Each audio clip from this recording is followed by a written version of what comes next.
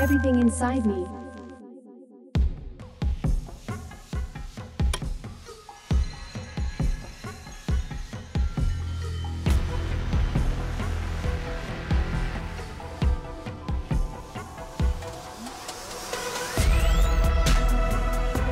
Inspired by Sir Arthur Conan Doyle's stories, the movie Sherlock Holmes brings back to life the famous detective of the 19th century. The plot revolves around murders that are apparently connected with occult rituals.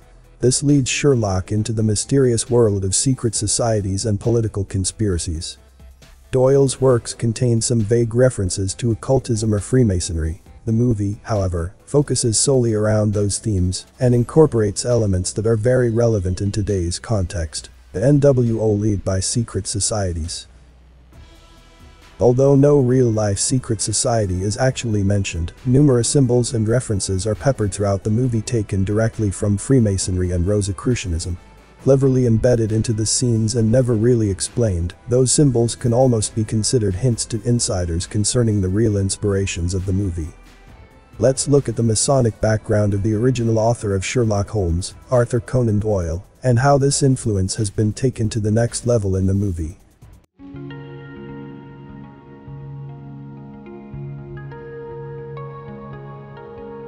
Doyle was born into an Irish Catholic family in Edinburgh, Scotland in 1859.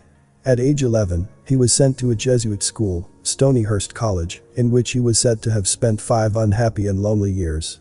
After obtaining his Bachelor of Medicine and Master of Surgery from Edinburgh University, Doyle developed a great interest in spiritualism. In an article appeared in MQ, the official journal of the United Grand Lodge of England, Freemason Yasha Beresiner explains Conan Doyle's interest in spiritualism and Masonry. He first set up a practice with a fellow student, Dr. Budd, but soon parted company, having been accused of not pulling his weight, and moved, with his newly wedded wife Louise Hawkins, to Southsea near Portsmouth in Hampshire, where he established himself as an eye specialist. It was here that between 1885 and 1888, he attended a number of table-turning sittings at the home of General Drayson, a teacher at Greenwich Naval College, who was one of his patients. These sessions were experimental, and Doyle was critical both of the procedures and the ritual involved, which he called a farce. He also questioned the intellect of the sitters. But he was hooked. In 1887, the year he became a Freemason, he joined the Society for Psychical Research. This was a public declaration, as it were, of his interest and belief in the occult. It was in this state of mind, exceedingly curious and now seriously delving into the world of spiritualism, that on the 26th of January 1887, Arthur Conan Doyle was initiated into Freemasonry at the Phoenix Lodge No. 257 in Southsea, Hampshire. He was 27 years old.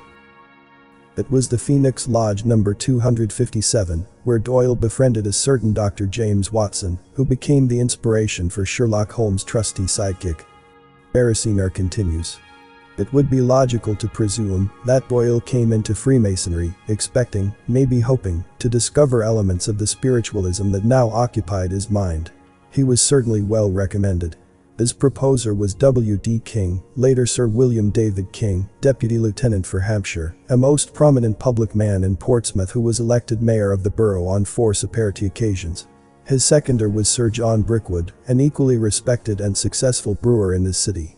Doyle rose rapidly through the degrees. On 23 February 1887, he was passed to the 2nd degree, and a month later, on 23 March, he was made a full-fledged Master Mason. Doyle then resigned from Freemasonry, only to rejoin several times during his life. Masonry was sometimes mentioned in Doyle's writings, which were not all focused on Sherlock Holmes. In The Land of Mist, published in 1926, Doyle describes the character Weatherby. That is a pompous ass named Weatherby. He is one of those who wander about on the obscure edges of Masonry, talking with whispers and reverence on mysteries where no mystery is.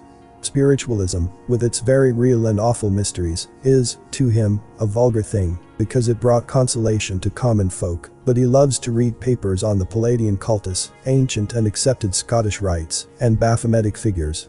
Eliphas Levi is his prophet.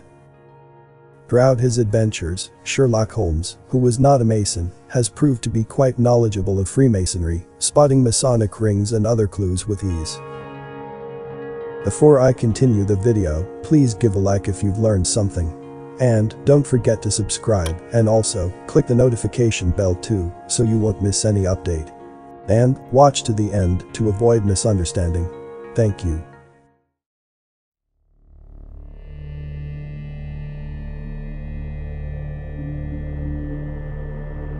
This analysis won't focus on the actual storyline, but rather on the numerous symbols peppered throughout the film. There might be some spoilers in here though. Sherlock Holmes contains plenty of themes and symbols taken directly from today's secret societies. They are very subtle and rarely explained in the movie, making them almost invisible to everyday viewers.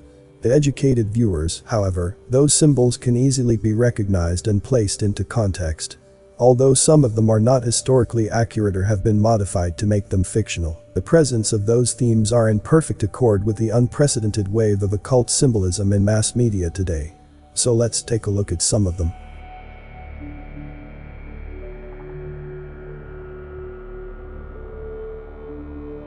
The movie starts off with Sherlock interrupting a black magic ritual. A hooded man, Lord Blackwood, is reciting incantations in front of a woman laid on a sacrificial altar. The occult theme of the movie is pretty much laid out right from the start.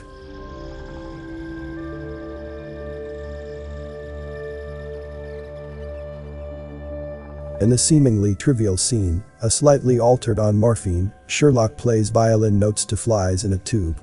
He explains to Watson his discovery. When he plays atonal clusters to the flies, they synchronize and start flying in concentric circles. Thus, using musical theory, he has created order out of chaos. Ordo ab chao, which is translated to English to order out of chaos, is probably the most famous Masonic maxim. Mackey's Encyclopedia documents the use of this phrase since 1395 as the official motto of the ancient craft masonry. Ordo ab chao is now the official motto of the highest and honorary degree of Scottish Rite Masonry, the 33rd degree. Some occult researchers claim that the saying refers to the elite's propensity to create crises, which generate fear and confusion in the masses, or chaos, in order to introduce new policies and laws that are favorable to them, or order. A piece of recitance would be the creation of an NWO lead by the occult elite after a period of generalized chaos, which would be of their creation. In this context, can Sherlock's insects fly in concentric circles represent the masses hypnotized by the NWO's atonal notes?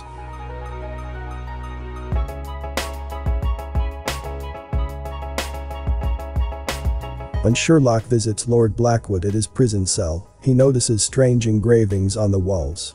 One of them stands out. This symbol of a crucified rose is considered to be the first symbol representing the Rosicrucian order, a hermetic brotherhood dating from the Middle Ages. The original symbol of the Rosicrucian fraternity was a hieroglyphic rose crucified upon a cross. The cross was often raised upon a three-stepped Calvary. Was Lord Blackwood a Rosicrucian? Rosicrucians, a name assumed by a sect or cabal of hermetical philosophers, who arose, as it has been said, or at least, became first taken notice of in Germany in the beginning of the 14th century. They bound themselves together by a solemn secret which they all swore inviolably to preserve, and obliged themselves, at their admission into the order, to a strict observance of certain established rules. They pretended to know all sciences, and chiefly medicine, whereof they published themselves the restorers. They pretended to be masters of abundance of important secrets and, among others, that of the philosopher's stone, all which they affirmed to have received by tradition from the ancient Egyptians, Chaldeans, the Magi, and Gymnosophists.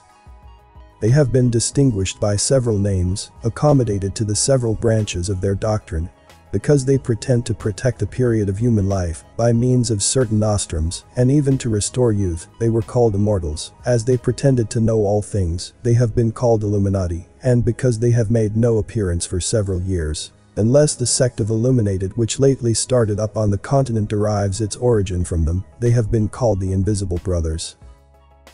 Some researchers have claimed that the Rosicrucians had taken over Freemasonry during the beginning of the 18th century. It has played an important yet secretive role in the shaping of today's world.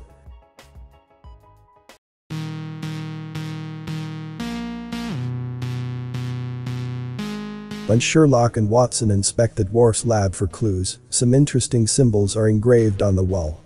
The detectives discover that the lab seems to mix advanced science with occultism. Another interesting symbol is found on a wall. The Quabbalistic Tree of Life, Sephiroth. The Tree of the Sephiroth may be considered an invaluable compendium of the secret philosophy, which originally was the spirit and soul of Chassidism. The Kabbalah is the priceless heritage of Israel, but each year, those who comprehend its true principles become fewer in number.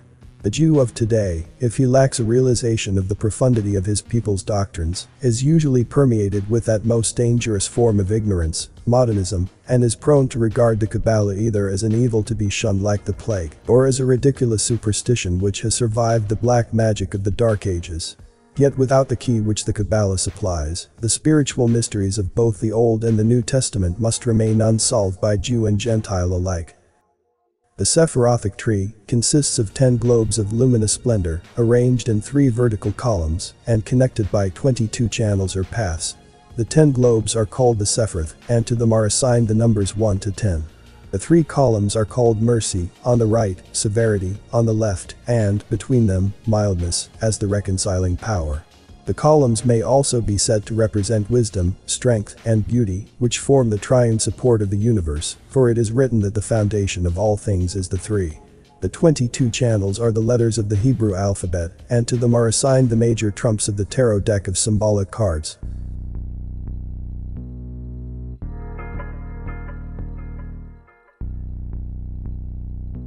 After being summoned by the Order, Sherlock is told that Blackwood's spellbook is the key to stop him. This spellbook contains some symbols that might be recognizable to viewers of this channel. The creature in the middle looks remarkably like Baphomet. Here's the next page of Lord Blackwood's spellbook. This image is heavily inspired by an engraving of French occultist Stanislas de Guaita, which can be found in the 1897 book, Le Clef de la Magie Noire, The Key to Black Magic. De Guaita founded in 1888 the Kabbalistic Order of the Rosicrucians, which is consistent with earlier references to Rosicrucianism in the movie.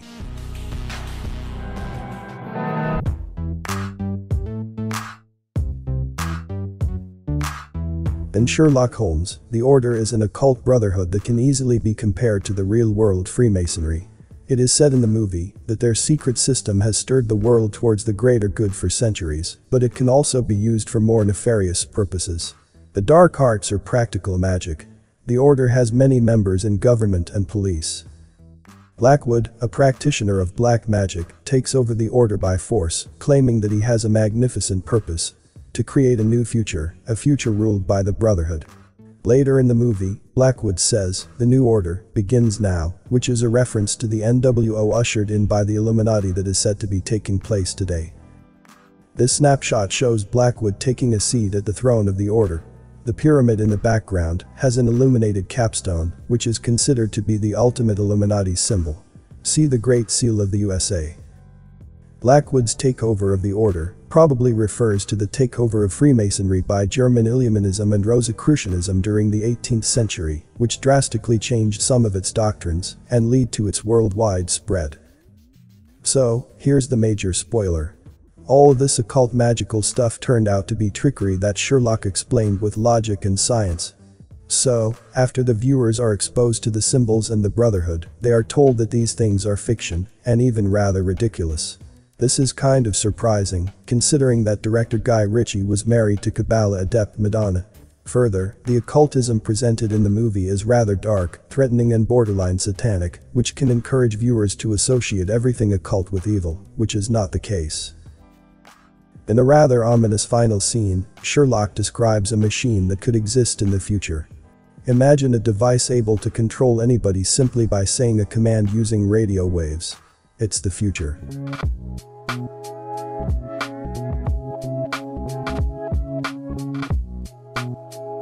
Although the occult elements of the movie are presented as being fictional products of director Guy Ritchie's imagination, many of the symbols used are taken from actual occult works. There is no doubt that some research has been done in order to give the movie some occult authenticity, but it seems to go further than this. There is a certain cohesiveness in the symbols used, which makes them more than decorative additions, but rather a series of clues pointing towards actual secret societies. Were they placed for those in the know as a sort of cryptographic messenger insider's joke? Did the director want the viewers to play Sherlock Holmes? These symbols mean one thing for sure. We are witnessing a definite occultization of mass media. Comment below with more topic ideas for me to discuss. As a lot of care and hard work goes into this, likes and subscribe, let me know I'm doing a good job. All is appreciated greatly. You may not agree with everything from the content I post. Apply critical thinking and use discernment to come to your own conclusions regarding the content. Thanks for watching this video. This Everything Inside Me channel, see you on the next video. Stay safe and healthy.